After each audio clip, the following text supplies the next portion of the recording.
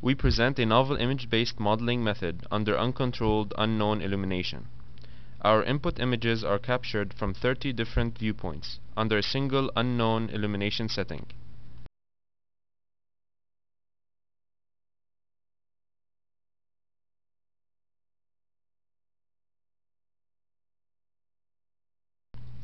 After analyzing these images and the object 3D shape, we can synthesize realistic images by rotating the camera, the light, or the object.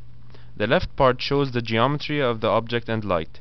The right part shows the synthesized images.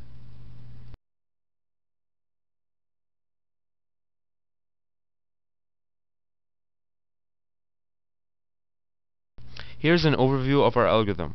From the 3D shape, we compute the light transport tensor of the diffuse and specular material. The diffuse and specular colors are also separated. By solving a bilinear system and performing bump optimization on the specular color, we can obtain bump specular albedo and illumination map. The illumination is then used to solve for the diffuse albedo map.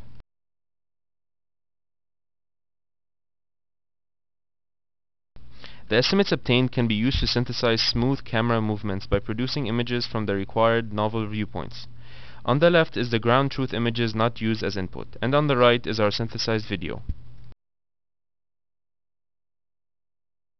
Comparing to light field mapping using the same number of images, our results shown on the left look more natural. For example, the highlight transitions are smoother in our case.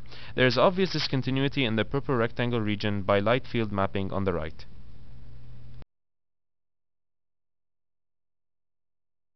We can edit the estimated texture map. For example, we can change the diffuse texture from dark yellow to bright yellow, and to green in the fish's body, and enhance the blue color of the wave.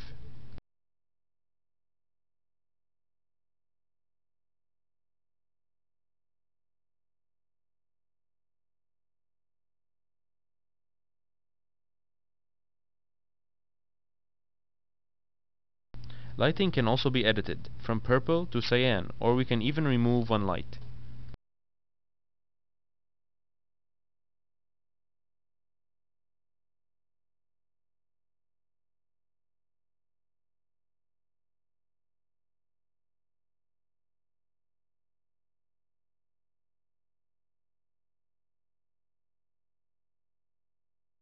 If we do not like the original illumination, we can replace it with a new environment map.